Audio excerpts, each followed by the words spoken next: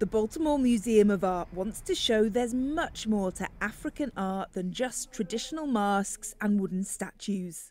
Every work of art opens multiple doors of conversation.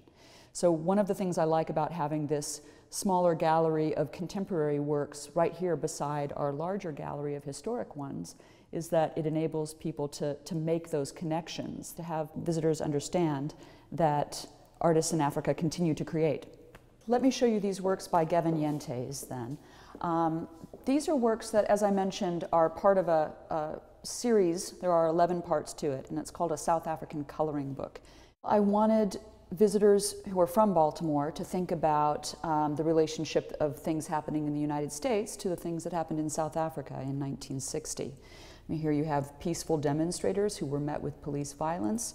We had a similar situation here in the wake of Freddie Gray's death when protesters in 2015 were demonstrating, and there was quite a clash with police. And I wanted them to think about the lasting struggles that we have across nations with issues of equity and police violence.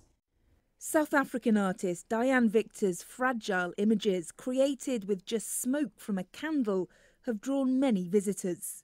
This is what's so spellbinding. The way she created it was by taking paper and holding it over a candle and slowly moving the paper and collecting the carbon deposits. The subjects that she chose to depict are frail as well. Prisoners, people who become incarcerated, and then we just don't think about what happens to them thereafter. Children who go missing, and we don't know what happens to them.